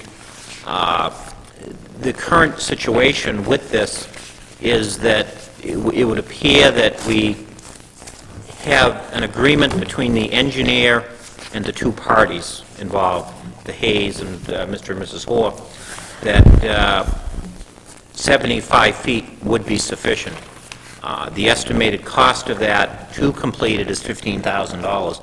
At one point we thought it was a lot more than that because of the fact that there was a water line there that we thought was much higher than it ended up being. You know, it's obvious, if any of you have looked at it, the reason it wasn't finished, there's a big mound of rock there. The residents at the end of the road, the two parties involved, both, you know, I think have some legitimate concern that their homes don't have the frontage along the road that they're entitled to under this law, and as a result, it doesn't give them full use of their property to access the full sections of their roads. There is a third option here, in addition to discontinuance or accepting it the full length, and that is to do a combination of building the road, say the 75 feet that they're appearing to agree to, and then discontinuing the balance of it. The one piece of information I don't have here that I would like to have in time for a public hearing next month is exactly, now that we know where the water main is, I haven't received the cost estimate from the engineer as to what it would be to complete it to its end, as accepted. You know, right now there's only an estimate for the 75 feet. And I want to be sure that when you vote on this, if you set up a public hearing next month, that you have that estimate. You know, if we do go that option, you know, I would plan to have some discussions to just do the 75 feet with the parties involved to see if they're willing to waive their right to come after the town for damages if we don't do the portion between the 75 feet and the balance in exchange, sort of an agreement for the town honoring its legal commitment to do the first 75 feet. What is that balance, Mr. McGovern? I don't, it's about, we measured, it's about 100 feet total, about another 25 feet, is that right? About another 25 feet. 95, so it's another 20 feet. My sense is I just assume do if we're going to do it the full 95, but I don't like to commit to anything before I know what it costs. But you know, as I am, you know, very much inclined to recommend this, that it be constructed. I think, you know, you achieve something positive, you get it done, you you save money on the appraisals, you save money on the attorneys, and wherever else this might go. So I would, recommend that you do set this for public hearing, so that we not only survey the haze, but we also send notice out to the other neighbors in the area, as well as to involve the third party in this, which is the Canterbury Association, because technically they're also in a butter, because where the road dead ends, they, I believe, own the land at the end there, plus, as you've seen here, there's easements as well. So, the parties would like this resolved. They do understand we wouldn't do anything this winter, but they would like to, know, as they're entitled to under the law, really what the town's going to do with this. So I would hope that you would set it for public hearing to gauge other opinion on it and perhaps decide the issue at your December meeting. Thank you. Councilor Reid? Michael, could you expand on that time frame, the expectation that nothing would be done until the spring, but is that the spring of '97 this could be resolved if an affirmative vote is taken next month? Every discussion I've had with the parties has been, they'd like to see it done next construction season. We haven't said an exact, it has to be done, with the seasons and those type things. They really want to see it done next construction season. We would try to get it done June, July, somewhere around there. Councilor Jordan? Well, I just wanted to ask, maybe I misunderstood it or didn't quite get it as you were speaking, is the turnaround. What is the turnaround now? We don't have a turnaround. The extension, the way it was laid out with the original acceptance back in 1968 or whatever year it was, did not have a turnaround. In discussions with Mr. Malley about it, what we now do is back up to Kildare Road, which is the next street. He thinks that's not a good situation, but he doesn't think, because there's no possibility for additional homes being built back there. He doesn't, and these homes are already there. He isn't worried about just backing up that extra 75 to 95 feet. There's already a problem there. One thing we will look for, and we've had discussions on it, is, obviously when we do the work, we're going to make sure we have room for snow storage up there, so at least we're not hauling snow back out, that we do find a spot to put it up in there. So there isn't room enough for a turnaround, No, unless you go on somebody else's property? there isn't room. How did we get into this? Well, I was 12 years old in 1968. I wasn't asked to look into it at the time, so I think you were on the council, weren't you? I was on the council. You asked. But I think somebody built a house beyond. No, it's the I town. think they had a turnaround up there one time, but they didn't have to back to Kildare Road. If we had one, it wasn't a legal one that was on the plan. Oh. But the house lot was legal, but the turnaround was, okay. I think there should be a turnaround there, that's all I'm saying. Councilor Cogswell? Yes, I'd like to request of Mr. McGovern that with our packets next month, if you could have a map that would depict the road as constructed now and the extension. We don't really have anything that's that clear. We have the engineers design, but something with a lot less figures and squiggles on it. No, if he can always enlarge that, blow it up, and Verify it. we'll do what we can. Thanks. Any further comments? Could we have a motion, please? Councilor Cogswell? I move that we set for public hearing at our next next meeting, December 11th, 1996, at 7:30 in the Town Hall. Public hearing to complete construction of the accepted portion of Columbus Road. Second. Further discussion? All those in favor? 6-0 with Groff abstaining. Thank you. Item number 105 is a request from the Portland Water District to amend its bylaws regarding compensation of trustees. Mr. McGovern? Yes, we received a letter the beginning of last month indicating that the Portland Water District trustees want to amend their bylaws and their charter in a number of respects. They are taking action on their own to amend their bylaws, but one item involves their charter and a charter provision involving compensation of trustees of the Portland Water District. Currently, they receive $1,200 per year for the service as a trustee.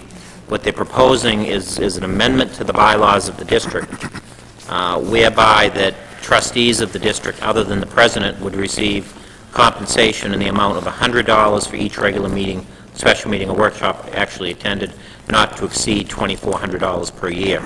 The president of the district would receive $125, get more for leading, for regular meeting, special meeting, or workshop, not to exceed $3,000 per year, and they'd continue to be reimbursed for expenses and whatever, if they go to conferences and meetings, that type of thing. This is a proposal from the district. They were notified that would be considering this evening when the agenda was prepared a little more than a week ago. Thank you. Councilor McGinty? Are these the same people who give us the highest water rates in the district? Is that a rhetorical The question? highest water rates or the highest sewage rates? Sewer. We have the highest sanitary sewage rates. That's a town problem rather than a water district problem, I believe. Is that correct, Mr. McGovern? The town town policies. council, the town council sets the sewer rates. The water rates are set by virtue of a PUC decision in a rate case a couple of years ago. Since that time, the composition,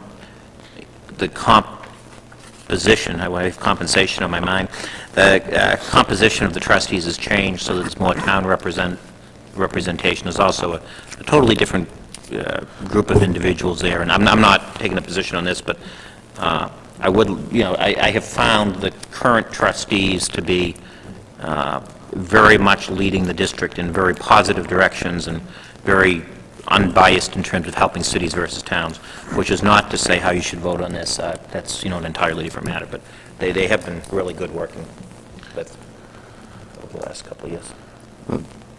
Didn't the PUC, in fact, they ordered them to bring our rates closer together with the urban areas? 15% differential. Right. Was that, well, maybe you don't know, was that in opposition to what these trustees wanted to do? These particular trustees, no. The trustees who were in place in office at the time, yes, except for a couple of them. The Brigitte Kingsbury, for one, who's been just a great representative of the town, whose term is about to be up and doesn't plan to run again, is looking for replacement. So a citizen hopefully might take her place. She was with us all the way, as were a couple of other trustees who are no longer there.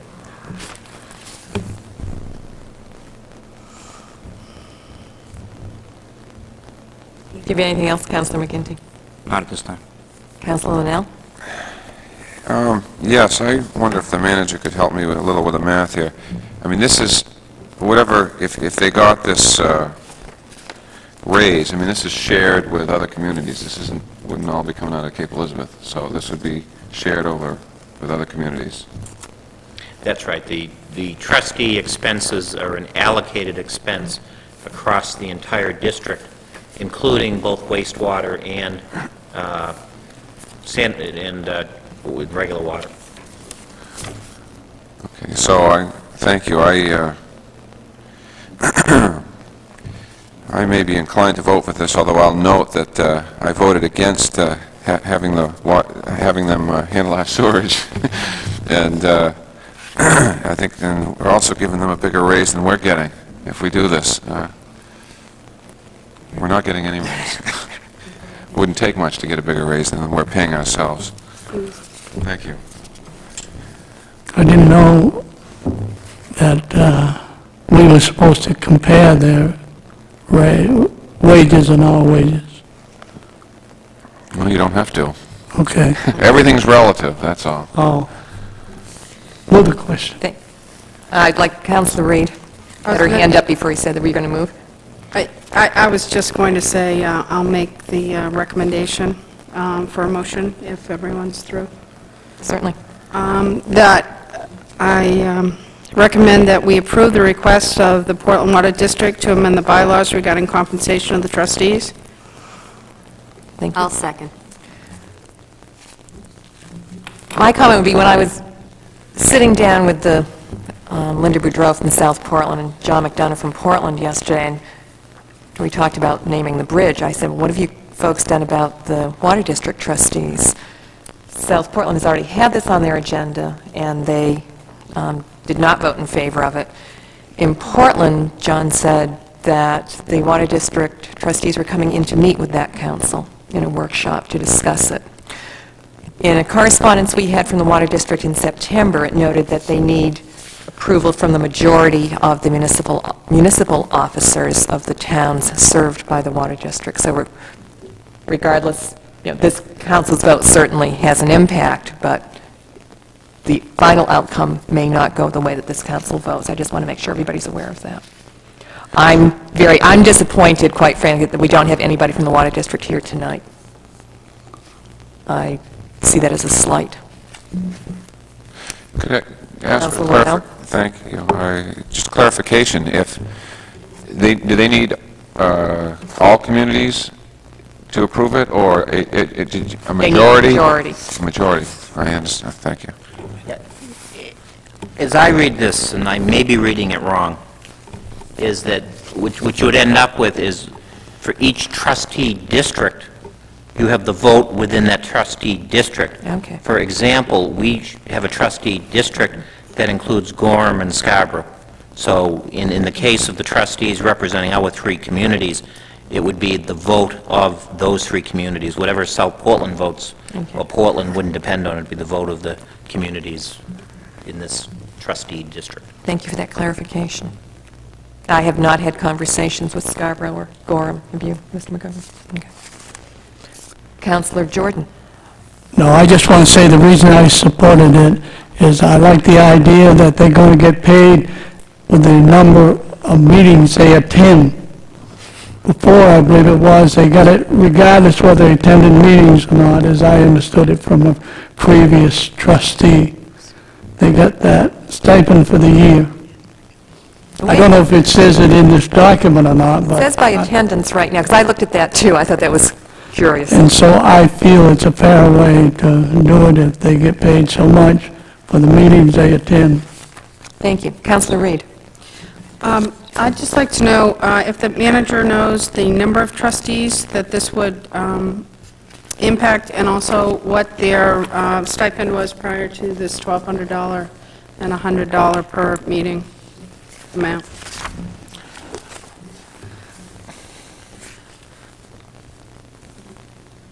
The answer to both questions is no.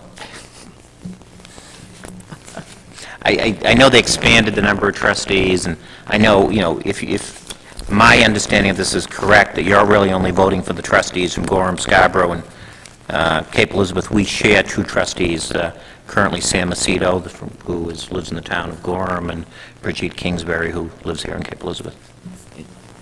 Thank you. Councilor McGinty? Does that mean that that the trustees in the different areas could be paid differently? That doesn't make any sense.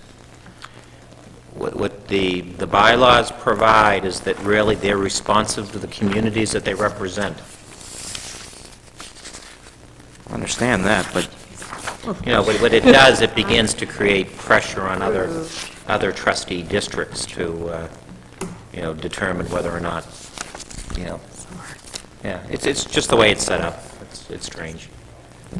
It apparently has been set up so there's quite healthy council control, which is not something we encounter very often with other entities. But in reading it over a couple of times and having discussions, as I said, with those South Portland and Portland reps, that was the conclusion we were coming to. It's curious that it has to be a vote of the municipal officers, not of the voters who put them into office, put them into their trustee positions. But that's the way it's written. That's the way it was set up, apparently. And I'm assuming that, so the councils had the hammer. Councilor McGinty. I'm going to reluctantly support this because two reasons. A, if I'm going to take the town manager at his word that these district trustees, in fact, recognize the inequity that we suffer here in Cape Elizabeth with our rates.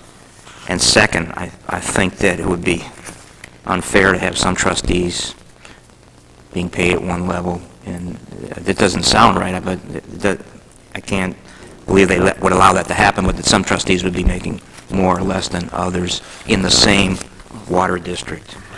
And I also believe that people put in this time, and I'm sure, as we all know in this council, we put in a lot of time outside of the public eye, and they certainly deserve compensation for the work that they do. So. Thank you. Councilor Reid? Last comment, just for the public that are listening. This raise is requested since the trustees have not had an increase in their compensation since 1975. Thank you. I'd like to say Councilor McGinty has expressed my feelings very nicely. Thank you. Any further discussion? All those in favor? All those opposed? 6-1, Linnell opposed.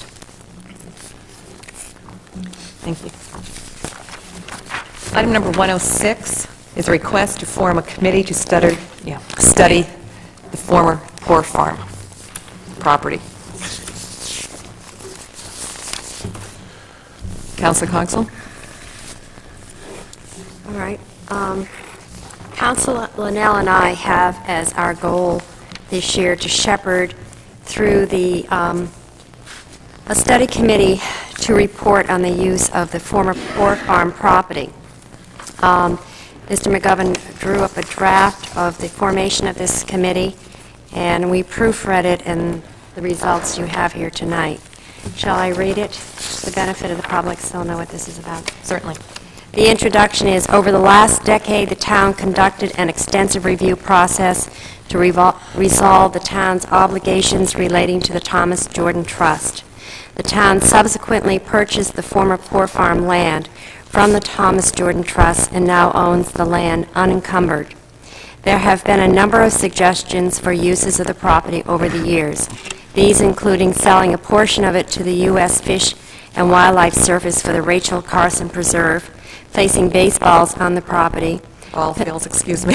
What did I say, ball? Baseballs. Baseballs. Ball fields. Okay. I think I construction of a mental health hospital, placing conservation restrictions on the land, selling it to private parties, and building a sewer treatment plant on the site, which has been done. The committee would be created in the following manner. The Town Council hereby creates the 7-member Poor Farm Study Committee. The committee shall include 2 Town Council members appointed by the Town Council Chairman. The Conservation Commission and the Cape Elizabeth Planning Board shall also each be asked to designate 1 member to serve on the committee. The remaining 3 members shall be appointed by the Town Council utilizing its appointments committee process. The town manager shall be a non-voting ex officio member of the committee, and I might add, so is the Town Council Chairman because of her office. That's understood. We don't even need to put it in there, probably. Committee purpose and charge. The purpose of the committee is to consider the status of the former Poor Farm property, excluding that portion that is utilized as the town refuse disposal area and the sewage treatment facility, and to make any recommendations relating to the property that the committee believes is in the best interest of the community. During its deliberations, the committee shall conduct 1 public forum to solicit community input and shall keep the town council and the public informed of its continuing work.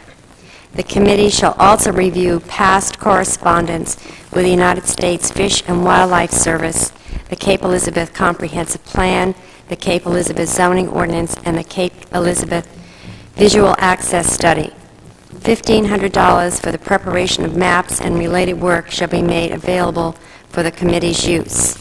And the committee shall report on its conclusions to the Town Council no later than June 30, 1997. Thank you. We had something similar to this earlier this year. And in looking through, could you give us the comparisons with that? Do you have that? I don't have it with me, but the comparison was we had 1 town councilor. I believe a composition of two representatives from the other committee. Since you have it in front of you, maybe you could do it for me. Okay. At that time, we were looking at creating a 5-member committee, and as Councilor Cogswell has stated, it was to consist of 1 town council member. It also stated that the Conservation Commission and the Cape Elizabeth Land Trust shall also each be asked to designate 2 members, excuse me, to serve on the committee. It's down now to one member from the Conservation Commission, no members specifically from the Land Trust, and one member from the Planning Board. I'm curious as to why the Land Trust representation has been totally cut and then seemingly replaced by a Planning Board member. My recollection is the town council discussed this at a workshop not long after the last vote of the town council, and that was the consensus of the discussion at that point. Thank you. Councilor Reed. I didn't support this the first time it came up, and if I do support it this time, I would need a couple of questions answered. First of all, I do support the fact that it would be a 7-member committee if established. I support the 2 town council members being appointed by the town council chair, but the next sentence, the Conservation Commission and the Cape Elizabeth Planning Board shall each be asked to designate 1 member. I think after member, it should say each. I was doing the math here, and it looked like maybe 1 member could come from both of those groups. Okay. Also, I'd like to know what happens if they have no volunteers. Also, the 3 remaining members shall be appointed by the town council utilizing its appointments committee process. I would like to see a representative from the Land Trust named in the description of the committee makeup, with only 2 members being appointed by the sort of at-large group. And I would like to know, in the committee purpose and charge, next to the last line, the Cape Elizabeth zoning ordinance, I'd like to know, is that the existing one or the one that we are expected to adopt, including all the changes regarding the scenic overlay, the marsh views, etc.? And then my last question is $1,500 a realistic amount in light of the approval of the, I'm going to say GFI, but it's not, it's GIS. GIS. I have electrical circuits on my mind. And those are mine. Okay, thank you. Mr. McGovern, can you address? Unfortunately, I didn't write all the questions, but I'll try to do my best. I think, your first question was about the makeup of the committee and substitution, and that's a policy decision. On the question of the Cape Elizabeth zoning ordinance, which ordinance? When this was drafted, it was the intent that it be the ordinance in effect at the time this was drafted. I can't presuppose that the Zork recommendation is going to be adopted. So this is in accordance with the zoning ordinance currently in effect. The $1,500, we don't plan to obtain a consultant for this work. The sense is there may be a little bit of mapping, there may be some printing charge, some public materials, to get the issue out. And this is, money for the work of the committee so that staff doesn't go and say, sorry, we don't have any money to do this. It's, in order to be responsive to the committee's requests. I think it'll be more than sufficient. Okay, it just looked low, and I just want to make sure it was... A lot of committees would hire consultants, and this one, other than a little map work, we wouldn't. Really no need to. Thank you. Councilor Linnell? Yes, I'd just like to ask if we included, excuse me, a member of the Land Trust, if the Land Trust folks think they could muster someone, if they would be a burden, or if they think they could find someone. I think the answer is in a heartbeat. Probably find 7. I've heard from the Land Trust. Okay. Councilor Jordan. Did you finish? Well, I guess I'd be inclined to have one of the, substitute one of the at-large spots with somebody from the Land Trust. It wouldn't bother me any. Thank you. Councilor Jordan?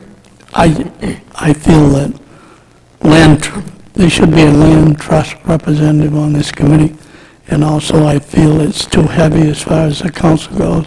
You get 2 members, and you get the chairman, you got 3. Unless the chairman's going to sit there and not say anything and come out with no ideas and all this and that. So I think that gives you 3 members, and I think I'm looking for some outside input as far as this goes. So you'd like to see it remain at 7 members, but have only 1 town councillor, in addition to the If chairman. the chair is going to represent the council there, I think 1 member and the chair. If the chair is just going to, well, I don't want to put it in my type of language. The out of character. Yes. I think it gives them 3. I hear 3 you. out of the 4. Thank you. Further discussion. Councilor Linnell? Well, the chair's appointing the 2 from the council, but the chair, as I understand, the chair of the council isn't part of the committee. There would be 2 councilors serving on the committee.